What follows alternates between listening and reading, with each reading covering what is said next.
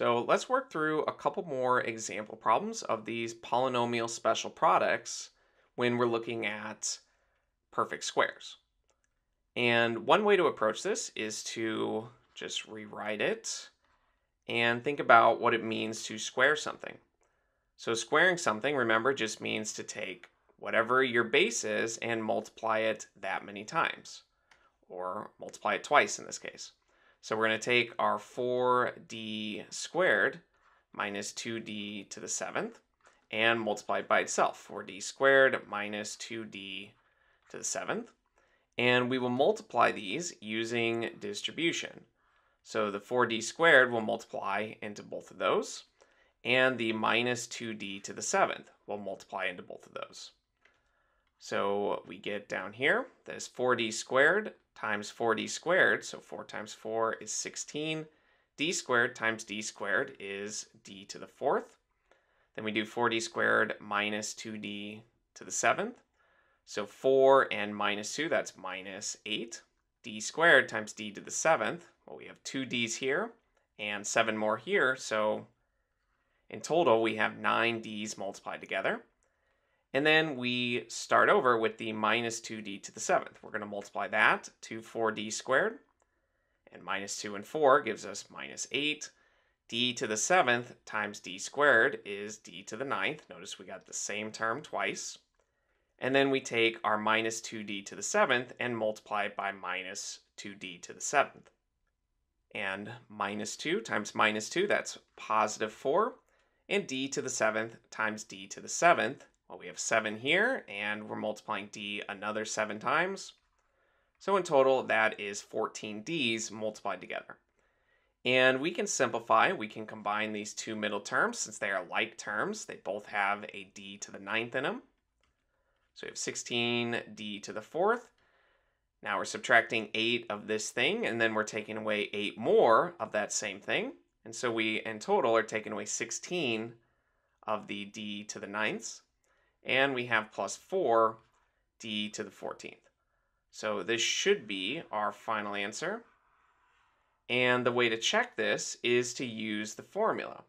So remember the formula a plus b squared, which we looked at in the intro video, is just a squared plus 2ab plus b squared. And we would just need to identify what a and b are. So let's quickly do this just so that we can feel certain that we're doing this correctly.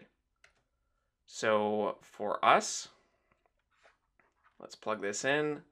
We have a squared, so that's 4d squared, and we're squaring that.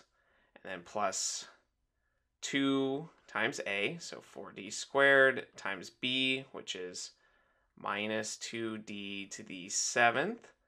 And let me just make actually a little bit more room so we can keep writing this. And then we have plus b squared. And so b we know is minus 2d to the 7th. And so now we just simplify. So squaring this, we get 16d to the 4th.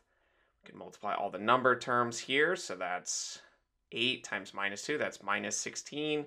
D squared times d to the 7th is d to the 9th. And then we have minus 2d to the 7th, and we're squaring this.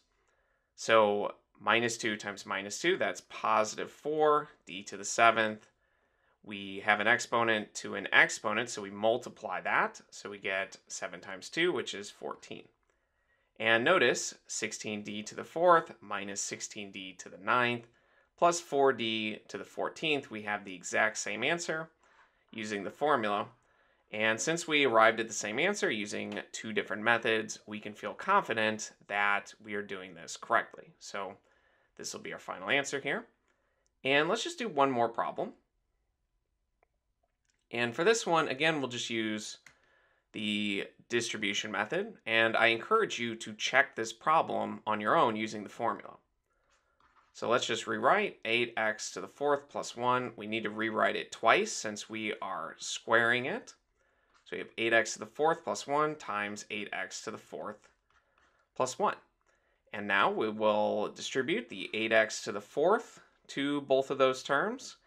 And we will also distribute the 1 to both of those terms. So 8x to the fourth times 8x to the fourth. 8 times 8 is 64. And we have 4x's here and 4 more here. So in total, we're multiplying 8 of them together. And then 8x to the fourth times 1, that's just positive 8x to the fourth. And then we do 1 times 8x to the fourth, which again is just 8x to the fourth. And then 1 times 1 is just 1. So we get plus 1 at the end. And now we just need to simplify everything.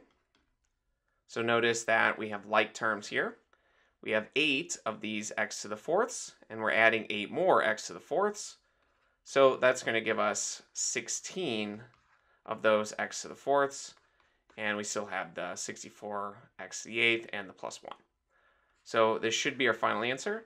But like I mentioned, just to get some extra practice, I encourage you on your own, use the formula that a plus b squared is a squared plus 2ab plus b squared, and just identify that that's a and that's b and plug them into the formula.